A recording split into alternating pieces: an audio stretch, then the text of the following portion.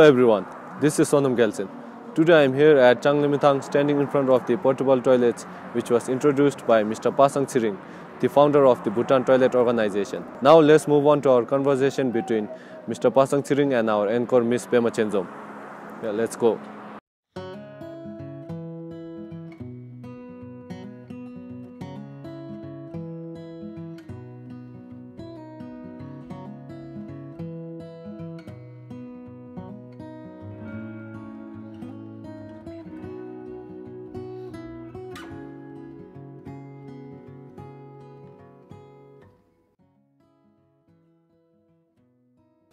Hello, I am Pema Chenzom from BA Mass Comm, second year from RTC.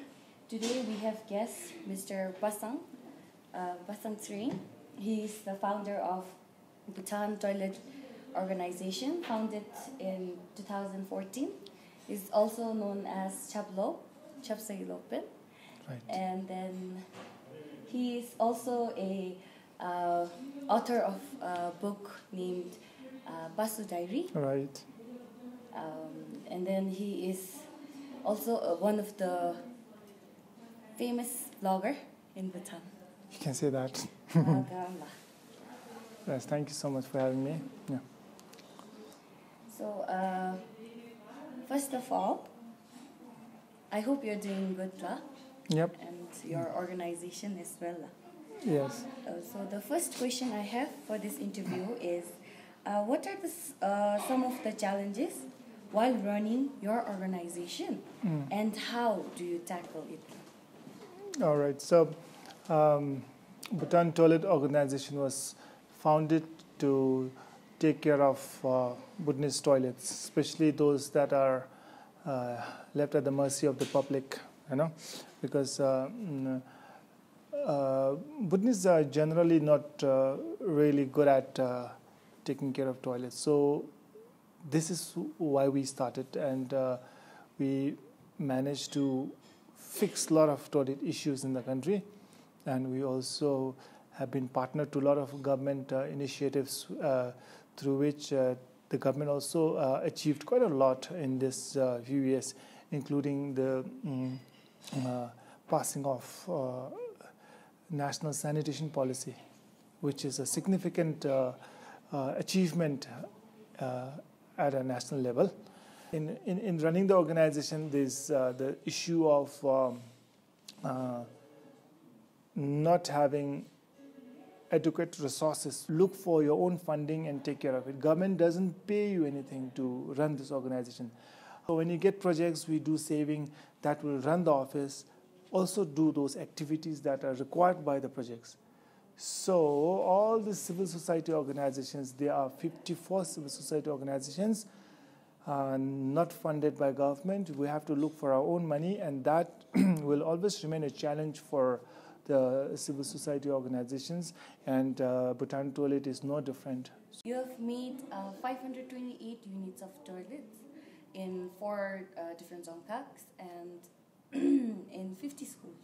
That looks like old data. I think we must have fixed over 2,800 toilets in schools. That is, again, units, okay? So in over 200 schools we did that, yes.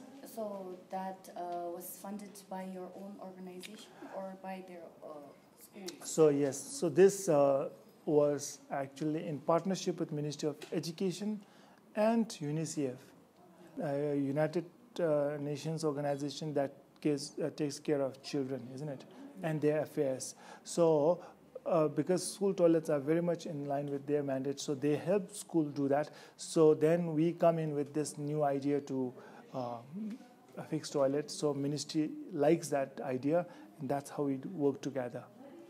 You're asking me if I'm satisfied with the facilities in the country.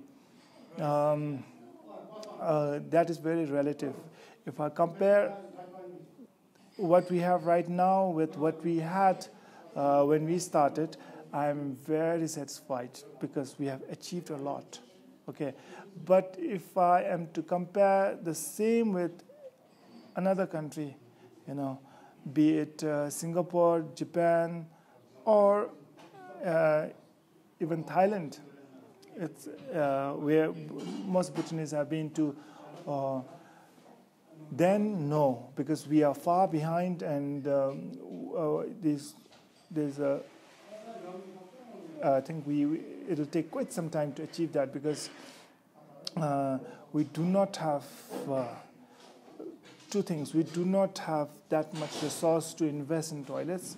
One, because if you look at those toilets outside and here, we do not have one toilet that is comparable to what is outside. Two, even if we had some toilets like that, there's a huge, there's no guarantee that our people will use it in a manner that it will be sustainable. So that is the two things that's happened. I'd like you to share, how did you get motivated to write a book? So I actually didn't plan to publish a book, or it was from 2009 onwards. I was writing the blog Passu Diary. So in there, there were like 700 to 800 articles. In 2018,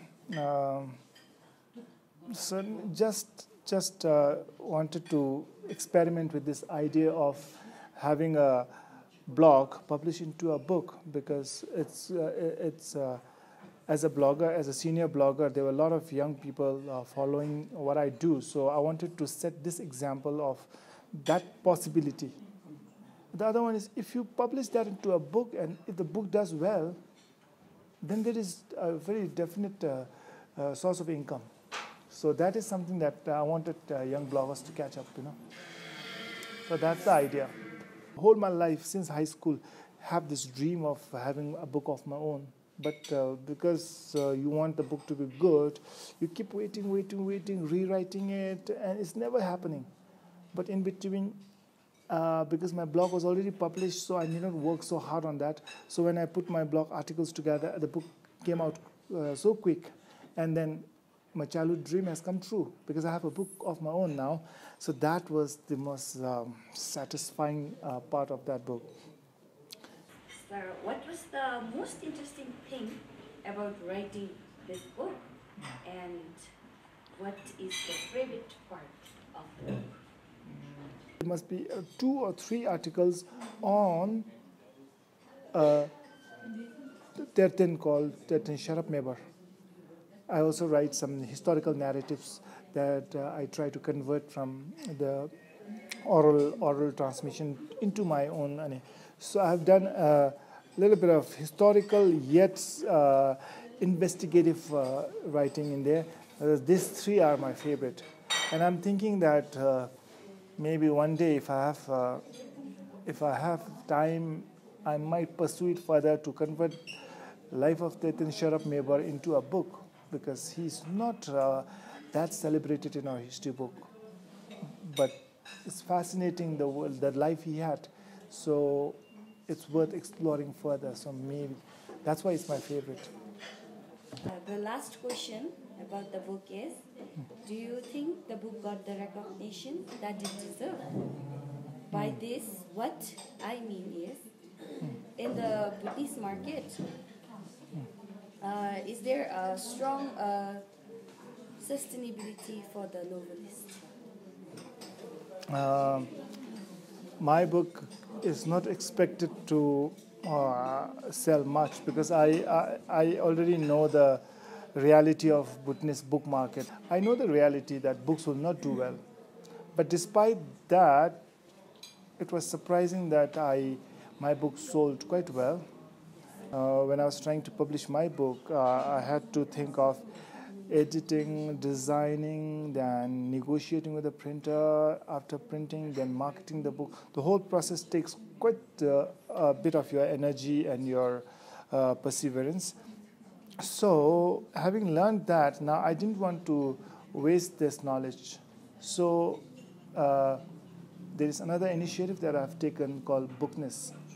Bookness is a company of its own. Actually, it's an e-commerce venture where I sell Bhutanese books. So you will see that all the Bhutanese authors can register their book on Bookness at bookness.com.